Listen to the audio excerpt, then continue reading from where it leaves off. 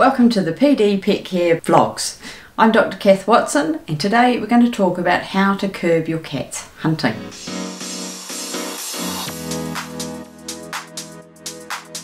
First up, the only really effective way to keep wildlife safe in your surrounding area and also to keep your cat safe is actually to keep them contained. Whether that's solely as an indoor cat or whether you have a catio or a fenced backyard that they can't escape from, the only fail-safe way of keeping them and the local wildlife safe.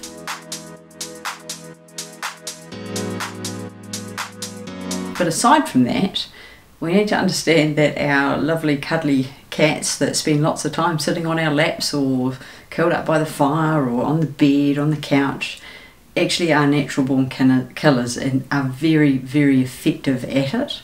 And we need to understand that this is an innate instinct that they have, and so somehow we need to give them the stimulation that means that we can either redirect that energy or give them an outlet to hunt in a safe way.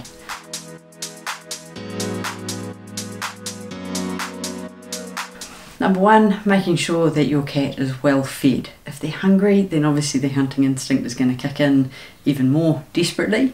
This is not to say you should feed your cat to the level of obesity, because obviously that's not good for them either. But you can actually turn feeding your cat into a stimulating and simulated hunting type activity. And the easy way of doing this is just hiding food around the house. Send them out exploring. Don't have to hide it in the same place every time, because obviously they know where to go. But make it more difficult for them to find the food. You can use old toilet rolls, egg cartons. There's plenty of toys out there that you can hide food in. Even better if they can roll around and they have to engage in that hunting type behaviour to actually get access to the food. So great ways there. Also something as simple as having a piece of string with a scrunched up bit of paper tied on the end of it. Tuck it down the back of your pants as you're walking around the house. Your cat's got a free moving target to hunt and chase that's not directed at you. So obviously the string needs to be long enough that the cat's not going to accidentally get your legs in the process. There's also plenty of toys out there, things like wands and so on, that you can attach toys to the end of or just use the wand to help stimulate some of that hunting behaviour and give them the exercise that they need from it as well.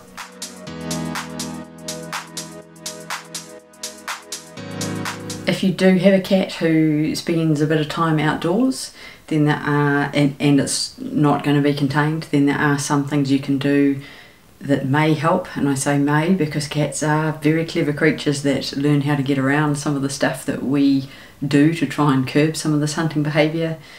So wearing a collar with bells on it, and I say bells because 2 bells is more effective than 1, but you do have to bear in mind that cats are usually ambush hunters.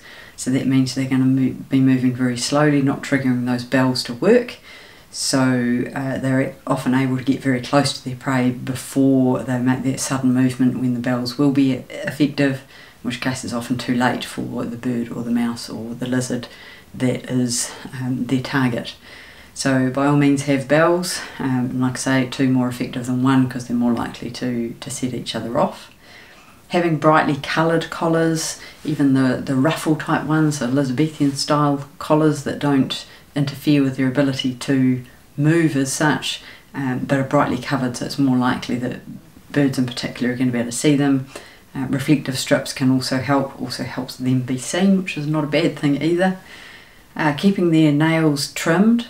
So cats are going to be constantly keeping their nails sharpened. It's a natural behaviour and they need to shed their nails constantly, which is part of what that scratching behaviour is all about. But if you can keep their nails trimmed, slightly blunter, maybe slightly less effective at trapping things.